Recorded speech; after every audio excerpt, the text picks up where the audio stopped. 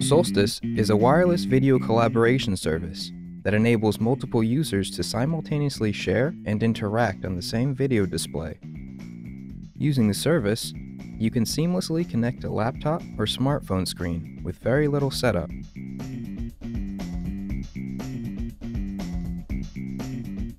To begin using Solstice, change the input selection on the video display until you see the Solstice welcome screen. If connecting a laptop, enter the IP address shown on the welcome screen into your web browser. When the web page loads, click Connect to download, and then install the Solstice client. After it is installed, open the client, enter your name, then enter the same IP address as before, and you can begin collaborating.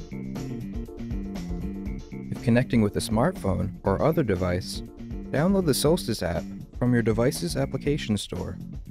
Once installed, launch the app, input your name, and then enter the IP address from the welcome screen and tap Go.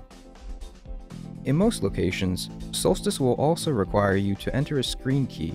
This key can be found on the welcome screen.